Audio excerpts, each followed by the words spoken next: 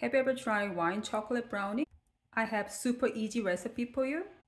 This is how I do it. Prepare your baking pan with parchment paper. Add melted butter, sugar, brown sugar. Whisk together until it's incorporated. Add in the egg one at a time. Whisk each time until it's fully incorporated. Add vanilla extract and red wine. Mix well until it's very smooth. Sift flour, salt, and cocoa powder. Your dry ingredients through a sift will break any lump.